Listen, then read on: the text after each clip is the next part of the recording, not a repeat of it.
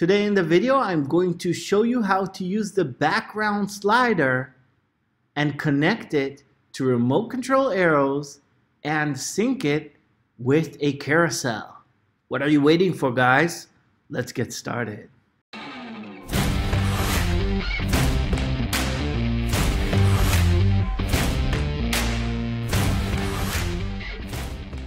To get started with the background slider, you're going to want to make sure that you have Unlimited Elements Pro version installed and activated on your WordPress website.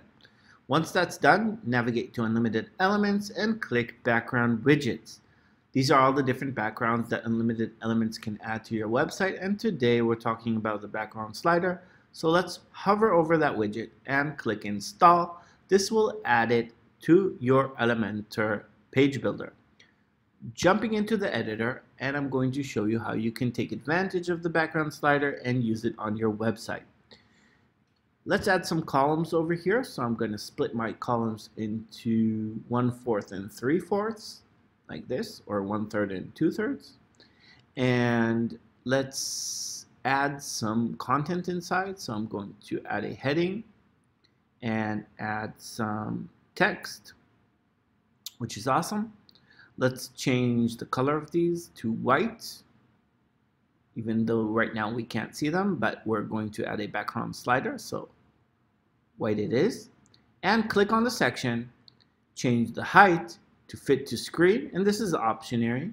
I mean, you don't have to do it, but just for example purposes, I'm going to give the section the full height of the page. And let's start adding our background slider. So let's go into Style. And over here you have the regular background overlay, and this is the new part that Unlimited Elements adds for you. It's called Unlimited Background. In the drop down here, you're going to see all the different backgrounds that you've installed from the widget library that we showed previously. Click on Background Slider, and this is going to add the background slider to your section over here. First settings are for animate in and animate out, which is really awesome. You can choose any one of these for the animation transition. I'm going to leave it fade in, fade out because I'm a standard guy and I like it like that. But if you want, you can customize it. Of course, you can also change the slide duration. So if you want each slide to show for more seconds, and you can turn off or on autoplay. Let's jump into the items and see what we have over there. So jumping in, we can see that each one has a title, a background color, and a source. So right now there's no images. We're just using background color. The source is none, just color. And if we want, we can add an image. So let's add an image because I'm going to be using this for images. And let's start managing our items over here. So that's the first one. This one is going to be the second one. Let's choose this image over here, and let's add another one, 3, image, awesome, and last one, go for 4,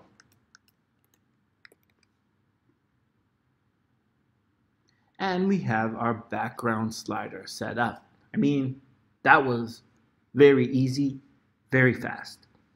Next part, what I'm going to show you is the special stuff that we can connect to this background slider, because as you may know, in Elementor you can already add some background transitions like this for images.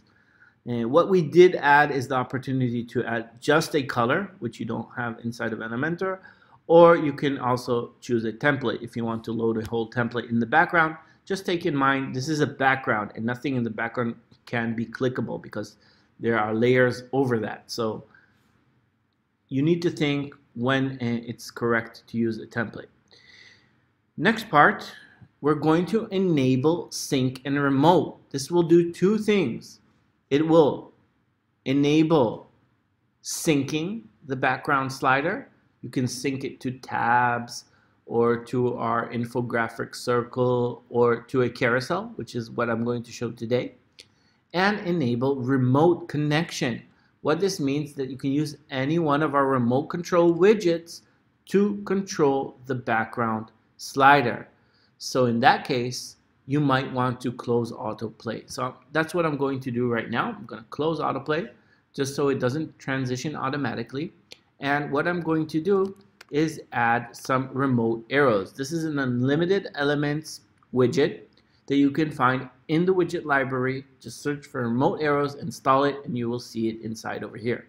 Going to drag that inside over here, and you can see how fast that connected. I mean, I didn't need to do anything because it's set on auto detect. What it does, it searches in the same section for other widgets that have this remote enabled. So awesome. Let's style these.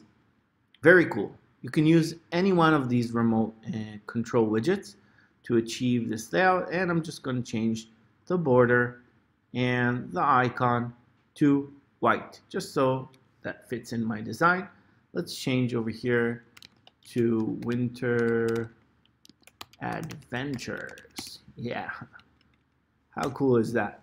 Okay, so we got this set up, and the last part of this tutorial, I'm going to show you how to add a carousel and then sync between the carousel and the background slider. So let's search in the widgets over here for card carousel, and this can connect actually to most of our carousels, but today I'm going to show it with the card carousel.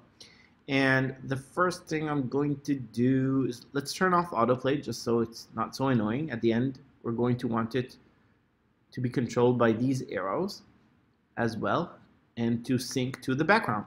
So let's go into content. Oh, let's go back to the carousel, layout, turn off the arrows, turn off the bullets. Let's turn off the button, turn off the top decoration, and I'm going to turn off the text. So I turned off a lot of stuff here. What I have left is actually just an image and some text, which is exactly what I wanted. Next part, I'm going into style. Let's style this a little bit. So for the slide radius, I'm going to go for 20, just so it's a little bit rounded. Let's jump into image. Make our image a little bit higher. 400 is too much. Let's go for 300. Image padding, going to change to 0. And that's about it. I'm going into slide. And let's change the border to none. We don't need a border. And what I do want to do is actually highlight the active item over here. So what we'll do is go back into the carousel, and inside of normal, I'm going to change the scale, and you can see that this is taking down the scale of all the items except for the active item. So in a carousel, each time just one item is active, and this is going to be the first one over here. By the way, you can change that. If you don't want it to be the first one and you want it to be the center one, you could just change the mode over here into center, and then that will center the middle one. But for my layout, I like it that it's the first one. So this is looking good. And let's also add over here change on click. This will make it will make the items clickable. Now when I click on them, it's navigating. So that's looking good. And what we have left is actually to put in the content. So let's go into items over here. Or maybe before that, let's enable remote connection and enable the sync. So it will start maybe start syncing with our background over here. And let's go into items. And I'm going to change the images to the same exact ones that I have in my background. So this is looking good. Let's go into items again and change the item over here. Awesome. Looking good as well. Let's go for number 3. And we have one left. Let's go for number 4. So that's it. Everything's set up. Everything looking good. Maybe let's go into the column over here. Vertical line to middle. Click update to save. Now you're going to be able to see the sync only once you refresh this inside of the editor, because it needs to reconnect everything. I mean, at first it can't connect before we refresh to see how everything is connected. And let's test this out. Look how cool that is. So we have a background slider, remote control arrows, and a card carousel, all connected together, all synced together.